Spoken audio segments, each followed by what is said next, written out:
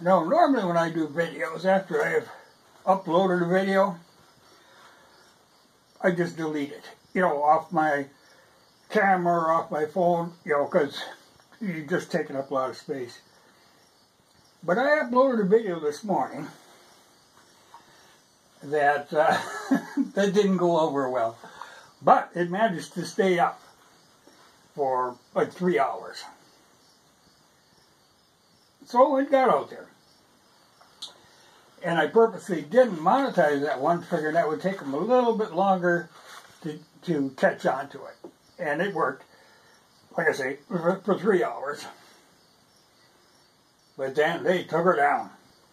And I got that evil email, threatening, though again, not a strike, but if you do it again, you'll get a strike. So, fine. But, like I said, normally I delete these things, but this one, I think I'm going to hang on to. I'll stick it on an SD card and just hang on to it.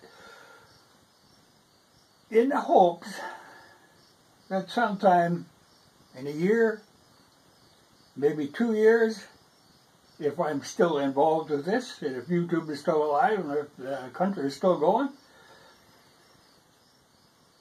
I'll re-upload it. Just to show you how right I was. Like I say, most times they're just gone. And that's the end of it. They take them down, they're gone forever. This one I'm going to hang on to. But hopefully, some people saw it. But that's the way they work. It was a violation of community guidelines. It's one of the things where, if you don't toe the line, and you're only allowed to say or think what they want you to say or think. What's a currently accepted medical advice kind of thing. And evidently mine wasn't up with their current thinking. But like I say, year or two, I think the current thinking will change. And I'll just hang on to that one. I've often thought, I'll do a video on something, and I always think, it'll turn up later, exactly what I was talking about. And I always think, sometimes I should just do a video and go back and do a I told you so kind of thing, just that I'm too damn lazy. But there's a lot of that has gone on in the past. But I find it humorous. Like I say, I'm to the point where I really don't care. But I was impressed that it was able to stay up that long. But I think part of it was that it wasn't monetized, so they didn't look too closely at it. Though they had given me a warning not much more than about a week ago, saying, oh, don't do this kind of thing, So I was skating on thin ice. But what you get like 3 strikes, I could take a strike or 2, it isn't going to bother me. Well, I could take 3, it wouldn't bother me. But that could always happen. And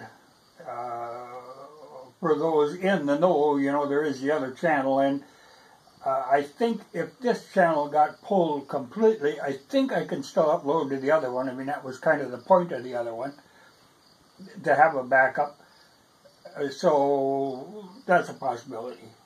If I disappear off of here for, like say, a week, because that's a rat, they're going to make you shut up for a week. You can look there. I could sneak something by on there for a little while, maybe. But that's a bunch. But it's funny too, because, like everything I said in that video has been said by other people. In fact, it was funny because just before I got the notification that they took it down, I had just finished watching Ron Paul's Liberty Report, and he actually said almost all the same things that I had said earlier. And then I get that email, boom, down. But, you know, Ron Paul is a pretty big thing that they don't want to mess with. Me, I'm nothing to them. Well, I'm a little bit of income to them. So they don't hesitate to pull down. I thought it was nice of them to inform me, because I have often had videos, especially with the firearms, where they simply disappear, you know, and you don't even get a notification of it. They just pull them. But this one, they made me aware of it. You know, to get that threat in there.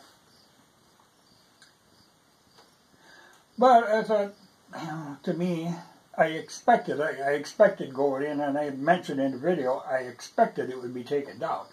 And it was. But, good to know. There was like a 3-hour period in there where they don't catch on to you. So if you have something to say, and you're going to try to slip it by them, you know, because really your first few hours there would really count.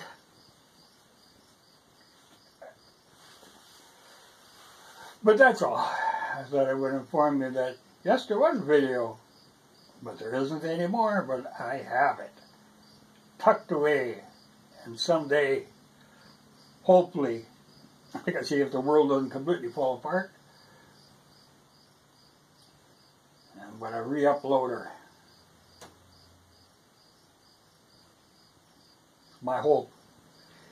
You know, I hope that someday our freedom of speech will be back again. Would be a nice thought. But she's going in a bad direction now. That's all.